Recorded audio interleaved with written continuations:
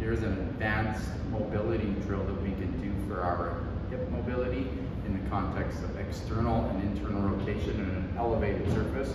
More importantly, I would be folded in an extreme external bias on one particular leg. In order to achieve this said feature, we would of course have a bench that's elevated off the ground, and more importantly, we'd have to have some prerequisites with external flexibility of the glutes for one leg to actually position itself in such a shape. And of course, we'd have to keep our composure in our folding position or hip hinge position to earn this achievement. So again, I would be in an external bias in my front leg.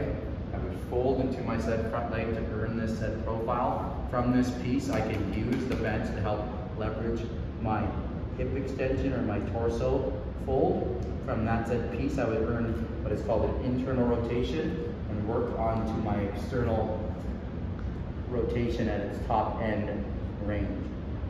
I am moving through this said piece, controlling these elements of alignment and more importantly, flexion through the torso and external biasing in that front leg. This is a pretty advanced movement. This will help with those extreme positions that I may end up in and obscurities as I am playing sports or traversing through obscure positions.